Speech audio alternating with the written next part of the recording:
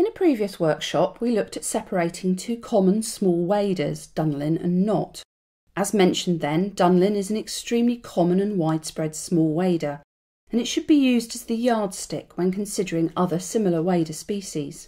Here we are going to look at another two species which are often confused with Dunlin, Curlew Sandpiper and Sanderling. Sanderling is the commonest of the two and is a similar size to Dunlin, ever so slightly bigger in the body, but with a shorter bill and legs it looks more compact. In all plumages, Sanderling can be identified by its unique feeding behaviour.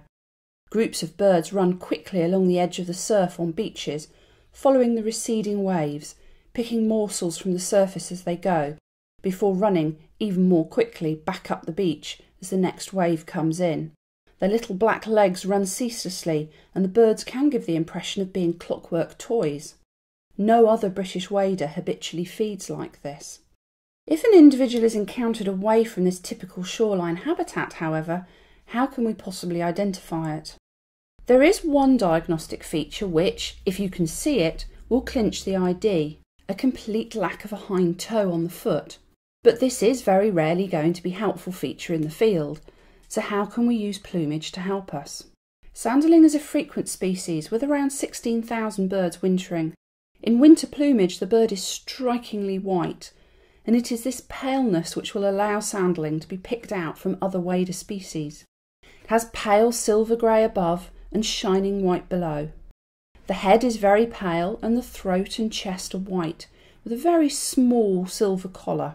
The stout straight black bill, black legs, wingtips and eye all stand out against the overall paleness.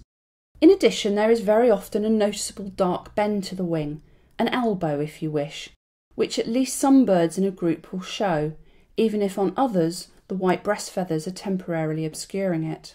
In flight, again the very pale plumage is striking, allowing Sanderling to be easily picked out from other species in flight.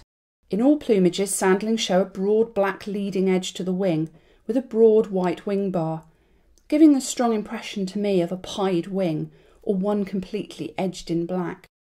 Young birds are rarely encountered, except in late summer when they first arrive. These birds are still white below and with the dark elbow, but the plumage above is heavily spangled in black and white, and there are buff tones, especially around the head and collar. This plumage is quickly molted, however, and first winter birds in the field are basically identical to adult in winter plumage.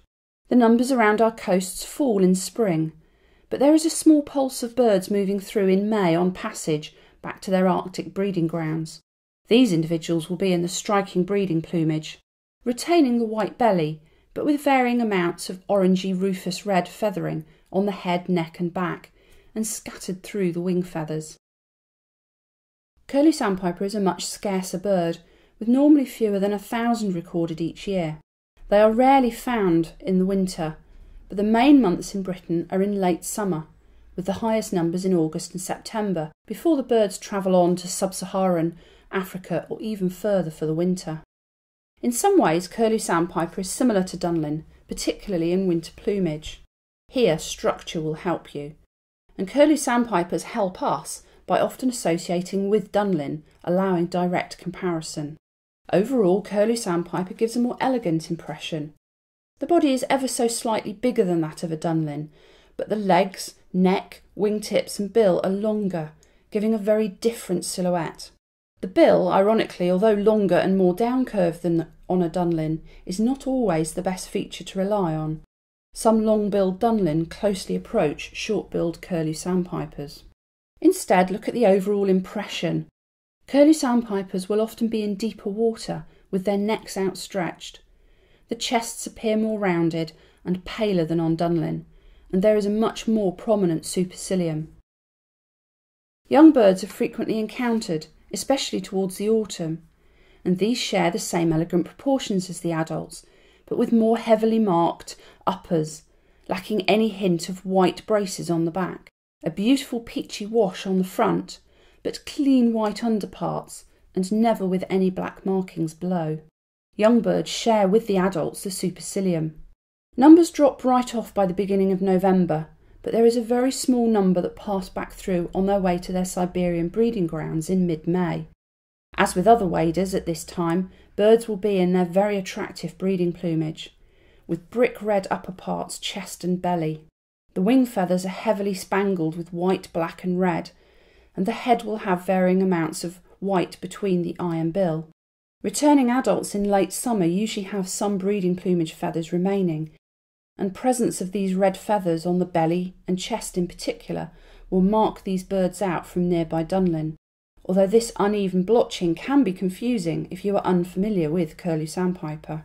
In flight, Curlew Sandpiper is similar to Dunlin, with marginally more white in the outer wings, but individuals can be picked out from amongst the Dunlin in a flock by their fully white rumps, a feature shared only with one very small, very rare American vagrant.